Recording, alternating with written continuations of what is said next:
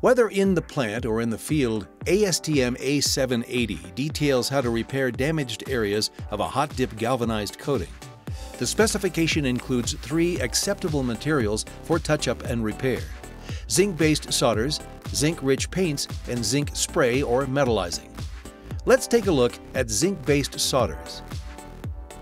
Soldering is done with a zinc-based alloy in either stick or powder form.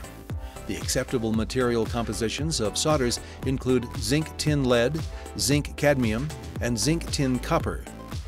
These alloys blend well with the existing coating appearance, and each has specified melting and application temperatures recommended by the manufacturer. Touching up with zinc-based solders is recommended for horizontal surfaces only. The surface and surrounding area should be wire brushed, lightly ground, or mildly blast cleaned before repair. If the area contains weld flux or spatter not removed by wire brushing, weld spatter should be removed by grinding or chipping. Wire brush the repair area during preheating and pre-flux if necessary. Preheat the area to at least 600 degrees Fahrenheit, 315 degrees Celsius. It is important to not overheat the surface beyond 750 degrees Fahrenheit, 400 degrees Celsius, or this will burn the surrounding galvanized coating.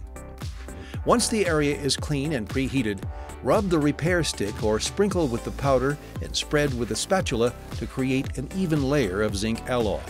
After application and cooling, remove solder flux residue by rinsing with water or wiping with a damp cloth. The final coating thickness must meet the minimum requirement for the material category. The repair coating thickness can be measured with a magnetic, electromagnetic, or eddy current thickness gauge.